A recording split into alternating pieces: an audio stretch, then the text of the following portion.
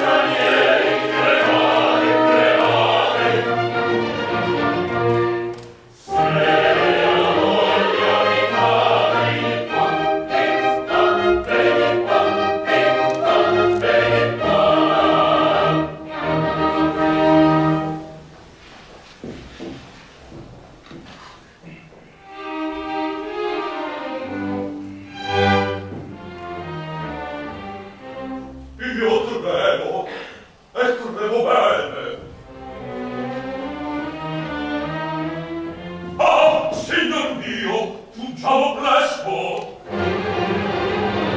Udiste come parlano questi armi loquaci? Signor, per carità! Ascolta e taci! L'antefatto, le nobili ragioni del paladino Guido innamorato.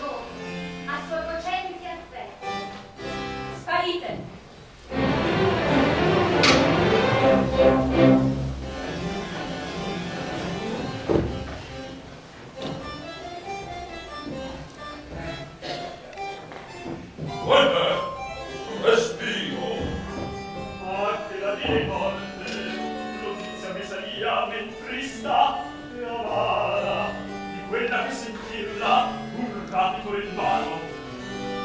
Vedo, ascolta i miei detti, assenta i miei tremoli, quel lungo tronco che da noi la restringe, impedir non potrà, fra pochi istanti che tu non ti vedrai alle davanti. Ah, come? È mio il pensier, pur di quest'altro un carro troverai, portati da due consigli amati, giunger potrete in poco più di un'ora, nell'isola incantato e dimora, per ogni tuo pericolo, se il nome mio sarà da te chiamato, ma avrai, non dubitar, sempre al tuo lato. Sempre al mio lato. Un carro Un carro? alato. Poveri noi, poveri noi. Sì, vabbè, adesso i cavalli alati in teatro. Voglio proprio vedere. Pertanto, c'è la maga e questa, sì, i panni incantesimi.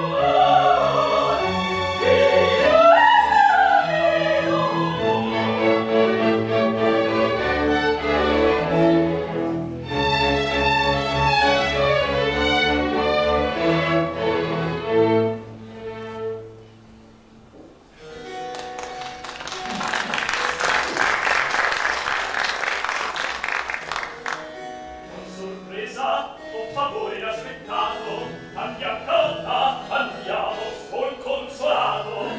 Andiamo pure andiamo, ecco meschin, mi tocca soffrire con discendenza involontaria, farmi portare dal diavolo per aria.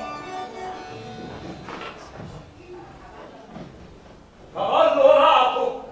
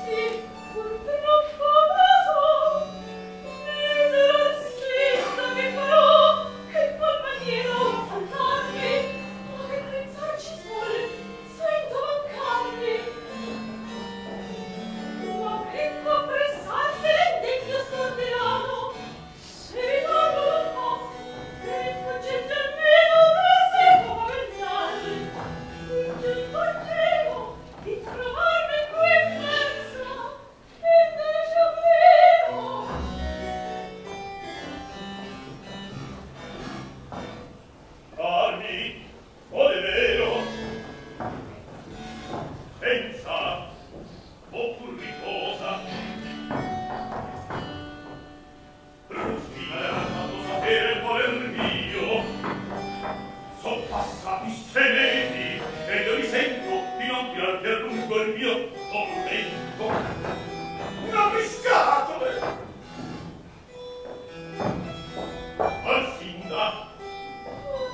Alcinda, dorme, e come paga, con quegli occhi serrati, e bella figura, di più bel non puoi far madre natura.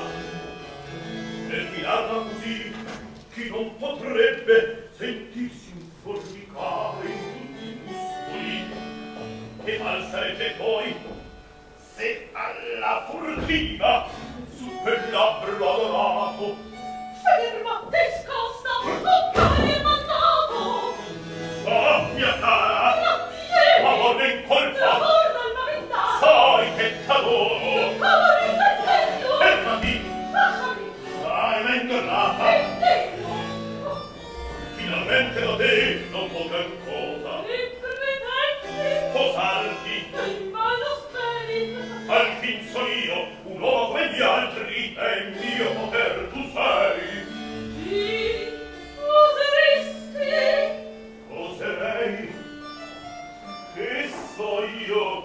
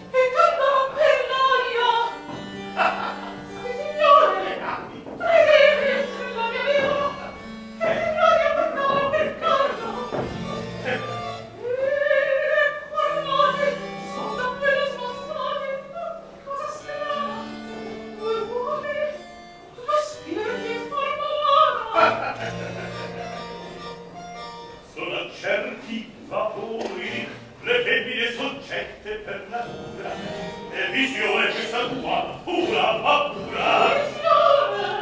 Io vedo il mago Ismeno che s'avanza appannato, ritira di con lui vorrei star solo. Ma non mi ricordo il primo volo, e pensiero noi, sì signore, che io ne sogno, e io non mi favore. Il mago, via! Ismeno ha un certo aspetto, che mi resta nel segno qualche sospetto.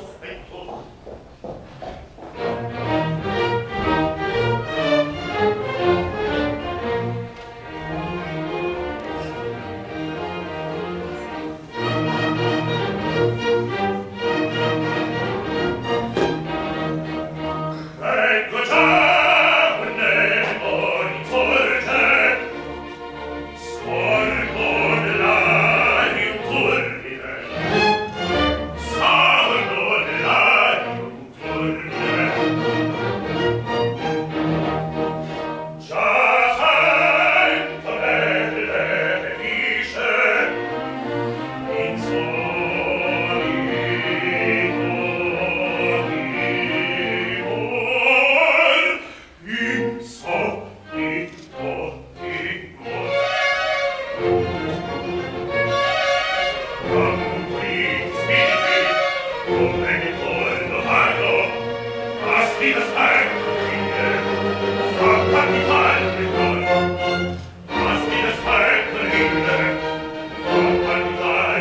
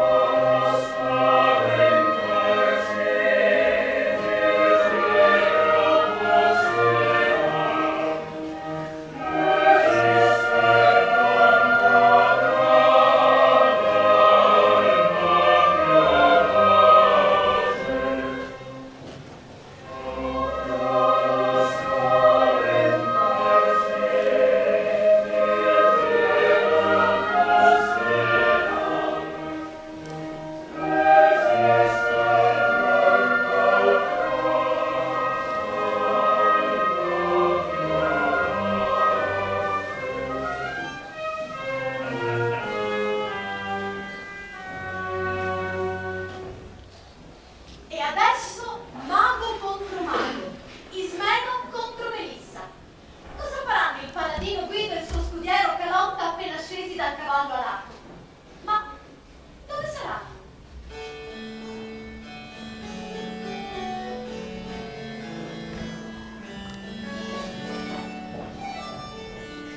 Siamo giunti a lotta. Oh che delizie, oh che giardini! Taci e segui i passi miei. Quel silenzio! Ma se fuori saltassero dei cani, E pulpe delle gambe sarebbero in pericolo! vuoi tacer? Quel silenzio! Campiamo fra quelle mura, dobbiamo penetrare. Sturbilano tra il voglio e il corno al seno. Gallino mio, voglio da questi incanti. Ma le guardie, ma i servi! Andiamo avanti. Scusatemi, signor, io da fanciullo tengo un certo presaggio, che giammai non fallo. Quando quest'occhio mi batte, o che orecchie mi sento mugilare, segno è che qualche mal mi deve arrivare. Non solo in questo punto, l'occhio mi batte assai, ancor di più, sento nelle orecchie un tu-tu-tu. Poi bene, Felice notte! col venere improvvise, la lotta, sei. Non so nemmeno io. Cammina, accostati. Ah sì, mio carissimo, se un tratto così si è fatto scuro, succede di peggio, io v'assicuro.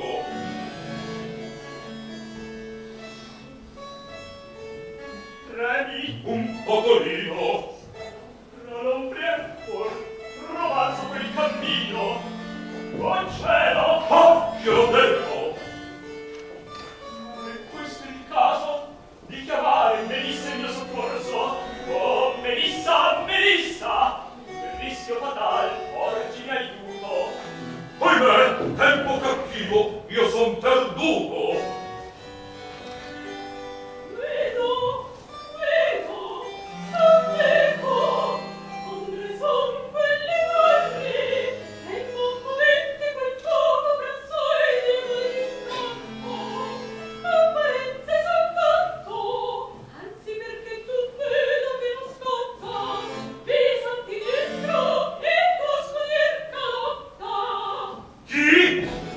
Io non son così pazzo, Ubbidisci alla voce? ma che burlate adesso mi torno a dir di no, non potrà prova. Di che temi? Obbide, saltami tosto. Io temo di morirmi arrosto. Accodando, io t'addito come si deve far. Seguimi al rito. Acqua, soccorso, aiuto! Ma cos'è questo? Sono privato, sto facendo più sogno più deliro. Poco non c'è, le torri più non miro, vedono già, dormir, non dormo, son stato in cervello. Dunque per quel che io vedo, oh, il caso è bello, hanno su la lotta, questa, d'esser poltrone, e corri tosto dietro al tuo padrone.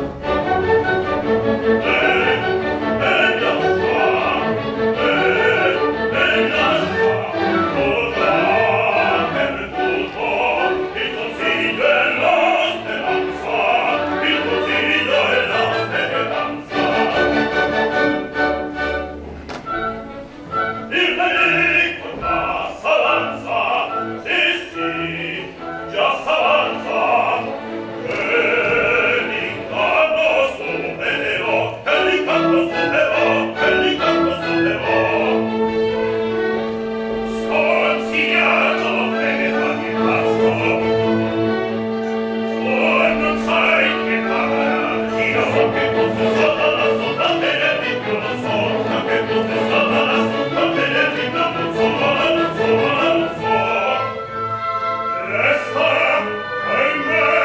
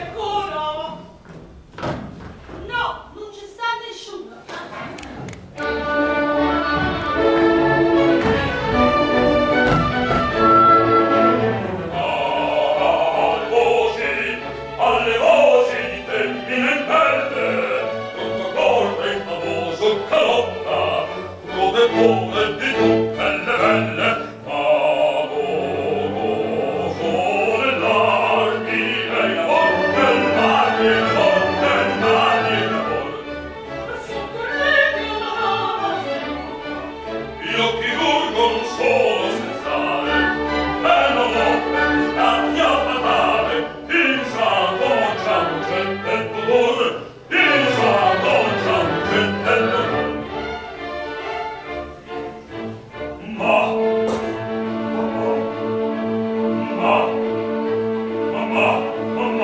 mi tocco! Cosa mi sfida nel giro? È spettacolo, a me!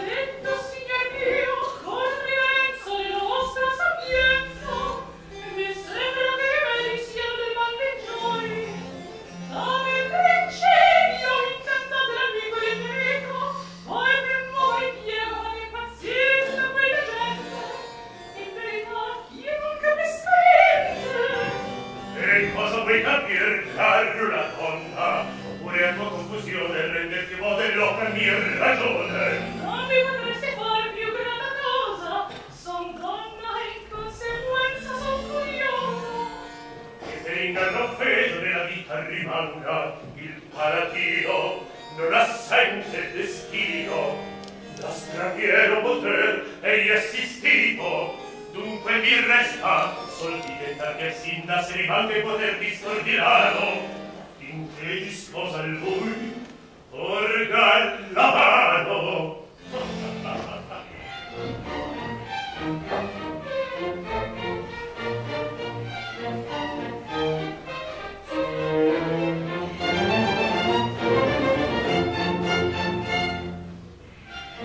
Vedrai, senti,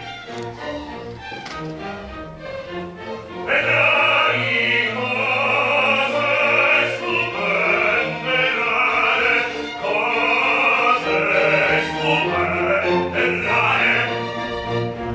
Ti sono, già lo sai, già lo sai. Ti è noto il mio saper, ti è noto il mio saper, ti è noto il mio saper. Comando gli elementi, e spiriti alle spalle.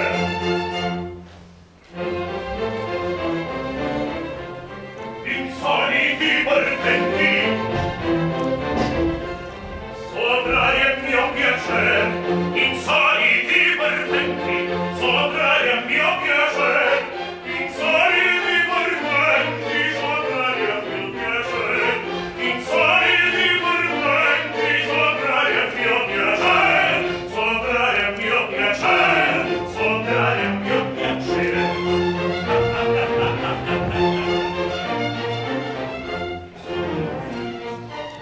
Una sola cosa ancora non potrei far sinora, cioè la cosa in questa, cioè la cosa in questa, la cosa in questa, la cosa in questa. Alle signore femmine, già mai cangiar la testa, non seppe il mio potere.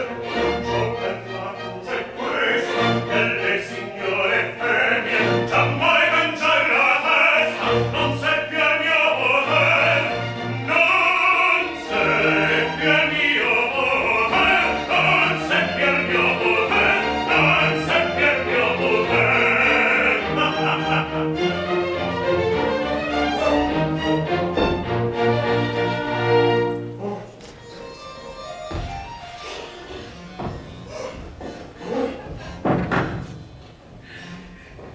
Guardate quante cose nascon per Madonna, incanti, risse, impazzimenti e stragi.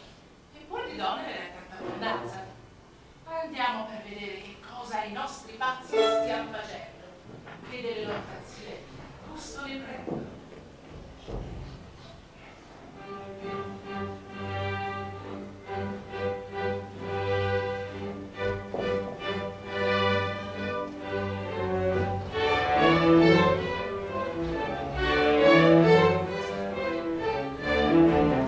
Il porta al seno, mi fa imparato, sopessi al meno, chi me lo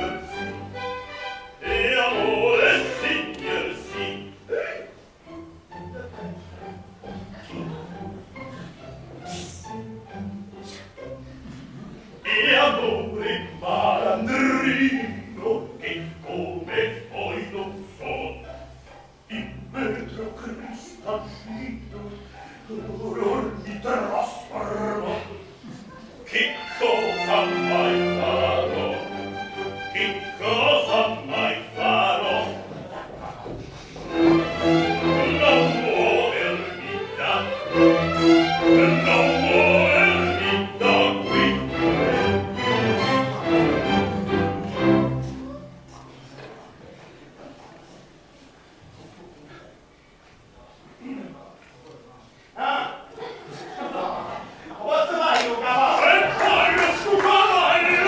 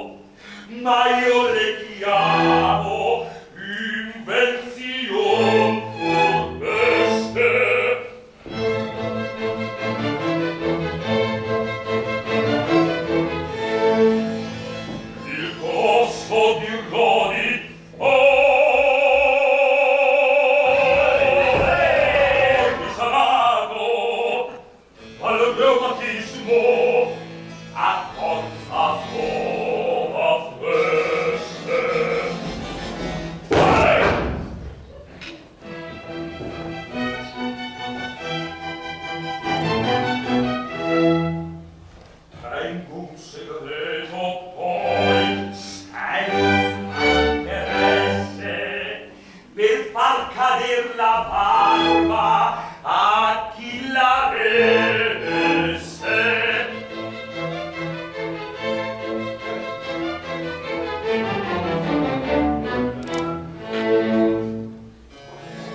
Comprendo ben che avete, ciascuno per diversa malattia, bisogno di voi, dell'opera mia.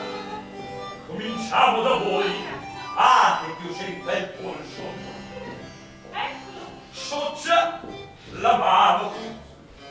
Scrivo l'antiche carte che le donne hanno il polso in altra parte. E in qual parte l'abbiamo? E si suppone che l'abbiate nel bel mezzo del polmone.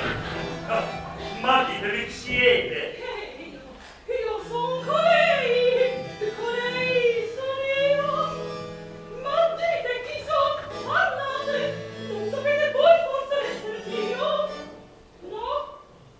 Udite, non lo so nemmeno io. Se lo sa nemmeno lei, dunque è bastarda. A tutto il mal la medicina è tarda. Ma voi? Sono un fanciullo impastato di rose in madre perle, caduto dalle stelle per farmi disperare tutte le belle. La mia storia vi narro tutta intera, di storia miserabile, ma vera.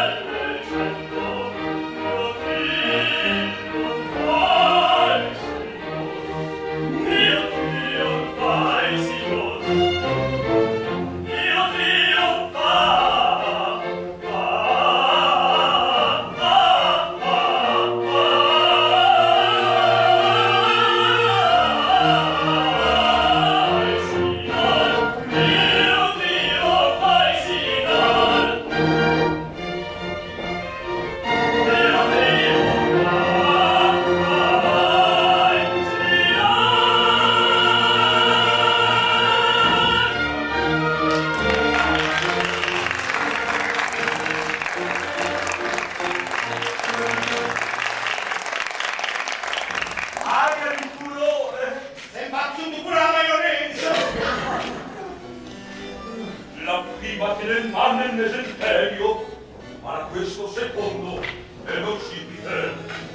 E senza esami, io vengo al fatto e dico che voi siete un gran bel matto.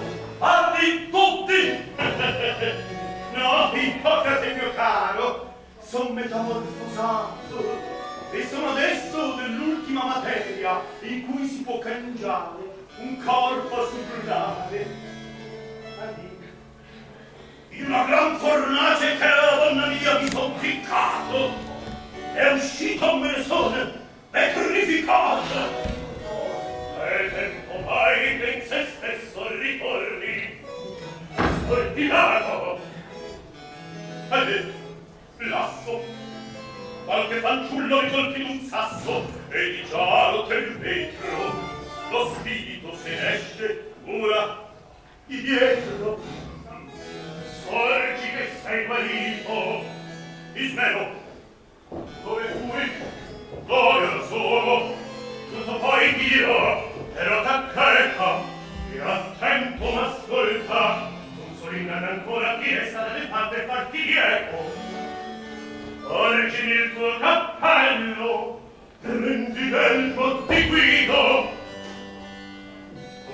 Padre da Resinga, che proprio l'incanto in questo modo, farò sì che vederti, guido tu le rassembri, e guido poi, rassembri stordinare gli occhi suoi, ma il fin di tutto questo, essa ingannata dalla falsa apparenza, ti abbraccerà e di sposa ti porgerà la mano, riconosca poi Guido, quando seguito il matrimonio sia, che importa allora con chi in quella ci stia. Quanto mi piace il tuo consiglio smero, vieni, ti stingo al seno, e quasi un amarecchio, all'idea del piacere, e trova al peggio.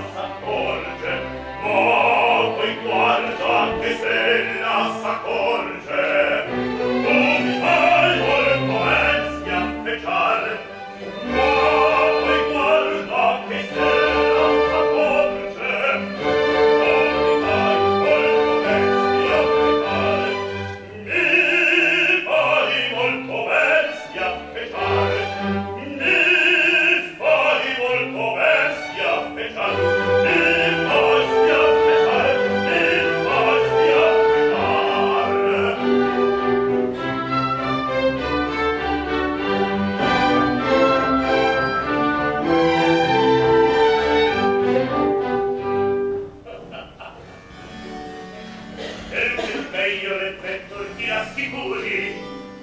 io ben vada a far. No, mi scongiuri.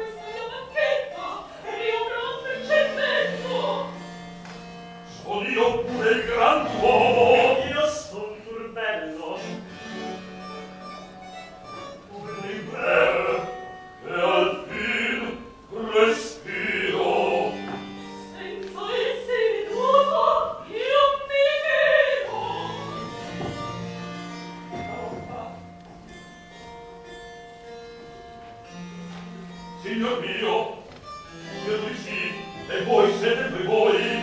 Sì, io sono. Ma parli, dirò, non so, mi fa, non so spiegarmi, ma come per il mio scudo, e il mio campo, Ma come per il mio scocco? e come? Ah, signor mio, non se voi nel viso incantata. So dove sono, so quelli che veni a far, so che compita o ancora non ho.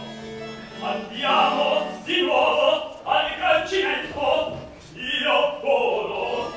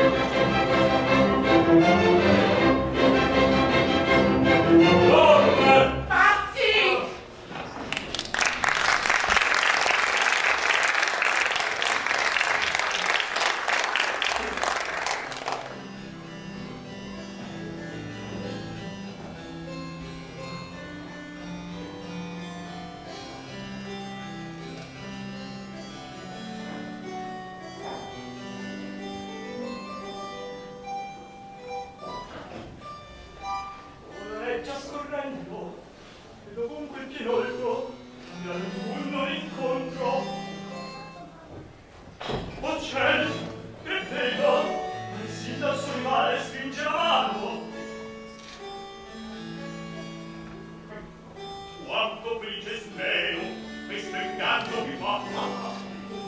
Direi, mio belle, non temere, mio rivale. Guido infatti le sembra naturale. Sempre io mi attostiando mai taglio non tengo, e perché spero l'ora, non so da lograrsi torna. Ma forse io la parresco, senza vedere tue in faccia, esser mi fa infelice. E l'amore la perché, Dime la dice. nel mirarti costante al lavor mio, sai che di te impazzito, può che il nostro matrimonio tosto succeda. Sì, adorato mio ben, tu sai che questo è il fin dei modi miei. Non turbaro meschin coi tuoi deliri, né gioie loro. Io te consiglio, vattene! Quai deliri. Di caro non è veder la donna mia in altre braccia. Dall'inimico, le baci miei rubati.